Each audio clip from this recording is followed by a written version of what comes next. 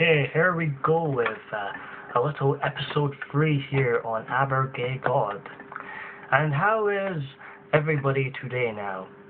At the weekend, I went out Friday, Saturday, Sunday as well. I felt like I was part of the furniture again in the gay scene.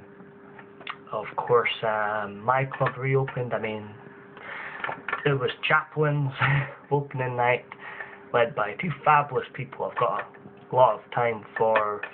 That would be Stuart and Michael. If they ever come across this video, they'll know who I'm talking about. Yeah. So yeah, Friday was great, and Sunday was great. I'll get on to those two nights in a moment.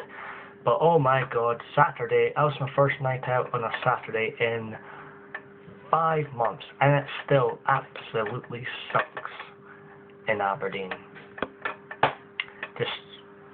I felt like I was in the middle of just an A to Z list of assholes, and their family and friends. It's horrible. So yeah, Fridays and Sundays FTW. Yeah, in this video I said I was going to reveal a little secret, and it's not really a secret. It's probably one of the worst kept secrets if you're on my Facebook page, one of those 95 people privileged enough to see what goes on in my real private life. Yeah, I've got a major crush developing, and his name is Kieran. Just as well he doesn't watch these.